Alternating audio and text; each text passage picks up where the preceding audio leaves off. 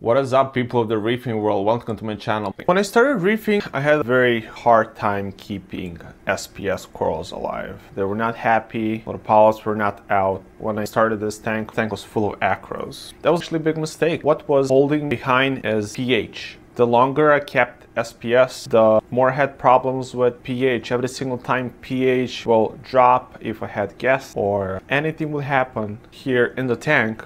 If pH goes low, I'll have problems, meaning some SPS will just perish, will be gone. So started looking more into raising pH. First thing what I did is I started opening windows, and that actually worked out pretty good. I do live in a condo and there's a few of us here. If you live by yourself, if you live in a huge mansion, you probably won't have as much problems that I do. But these problems actually help me figure out what these corals like. And one of those things is pH. So as I said, opening windows is pretty easy. You can always do it. It'll raise pH in your tank for sure.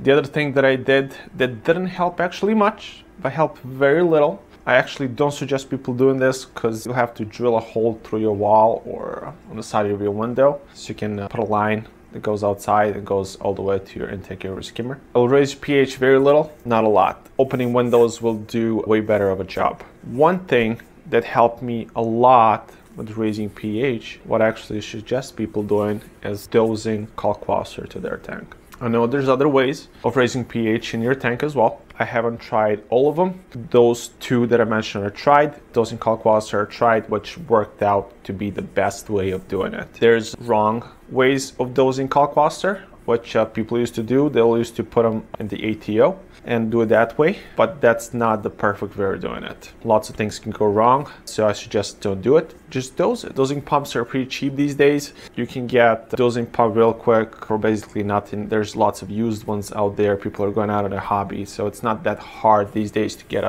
a nice quality dose pump. What you can do, the more space you have, the better it will be. Again, if you don't have space, there's another option as well, which I'm using here. But if you have more space, a bigger container, you can put on the side of your tank or on the bottom underneath your stand. It'll be the best. You can just add Kalkwasser, mix it very good, and just dose this a solution that it's clear. I know some people out there are dosing kalk slurry, but I cannot talk about it since I'm not doing it. There's lots of complications with doing that, but people are doing it for sure successfully. I don't say it's not possible. I don't say it's bad. I'm just waiting on professionals to do the long-term work for all of us regular hobbyists that tell us how to do it the safest way possible. Again, I'm not talking about dosing kalk slurry in this video. I'm just going to tell you about dosing Kalkwasser. Again, what I used to do in this tank, I used to just dose it, regularly dose it. Just dose the top part of the solution, the clear part, and you can dose that straight to your tank. One thing, Kalkwasser is not as potent. So basically, you're gonna have to dose a lot so you can see a difference. The biggest difference you'll see if you have any pH meters, you can see it on it, or if you have a controller like Neptune or any other controller that tests pH, it'll show you, you'll see that best in the graphs. The controllers, pH meters won't show you the graphs, but will show you what's the current pH. There's pH little small little sticks meters that you can buy as well. I never used that one, so I won't talk about it. By you dosing in Kalkwasser, you'll be raising pH in your tank. You'll be raising alkalinity and calcium as well.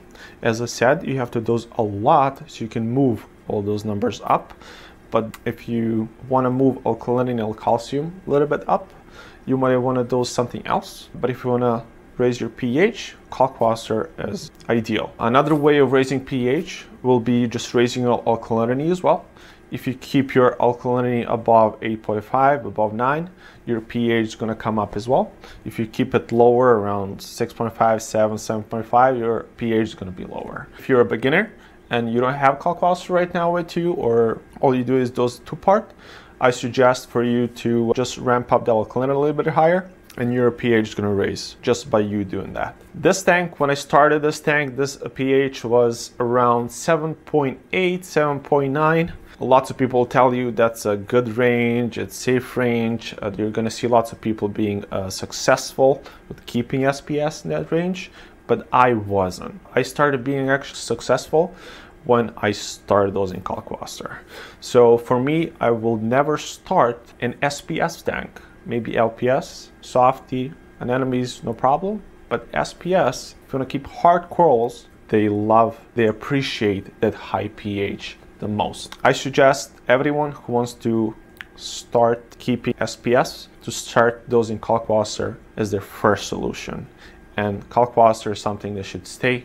And then on top of that, you max out on that Kalkwasser, which again, some people are afterwards dosing kalk slurry, but you can always do the 2-part or calcium reactor. One thing about calcium reactor will drop actually your pH in your tank. If you're maxed out in your Kalkwasser, with dosing that, you should be good to go. It won't affect it that much. Again, you know the best. Depends how big is the room where you have your fish tank. Depends how much you're feeding your tank. If you're feeding more, your pH is going to be less. If you have more fish in your tank, your pH is going to be less. That's why I know lots of people have very little fish. They'll have high volume. They'll keep their tanks in big areas. And usually those tanks will have higher pH than us at home that have smaller tanks and we want to pack it full of fish. Yeah, as I said, I had a very hard time keeping SPS in that pH range when it was under 8. Right now, I do keep my pH above 8.3. It goes from 8.3 to 8.5. That's the range it is right now. Again, I started having success when my pH was above 8. That's when I've seen huge change in my tank. At first, I didn't know what was happening. People say 7.8 is fine. So I basically just scratched that and I started looking at other things. But if you have problems with growing SPS, try Kalkwasser. You can dose it, don't put it in your ATO, just have dosing pump, dose it on the side, you'll be good to go. What I have in this tank is a kalk stir. Basically how kalk stir works, it stirs Kalkwasser in the bottom constantly, keeps that solution on the top fully saturated. I do have pump that pumps from my ATO to the kalk stir, and then it's fully saturated kalk is coming out, going straight into the tank. I do suggest the pump that I have is Versa from Ecotech Marine. Why I like that pump is it's set it up to run either faster or slower. Makes a lot of difference, especially with the kalk stir that I have, because the kalk stir by itself cannot make that solution as fully saturated as it can be. So with me setting up my pump to dose a little bit faster, it doses straight down into the Kalkwasser and stirs it every single time I'm pulling water from my ATO to the kalk stir, and that way it keeps my solution fully concentrated. You can use other pumps as well. This is just what I use and what I suggest. Some of the filtration that reefers are using these days can help raise that pH as well, which is why I like to use these two that I'm currently using on my system,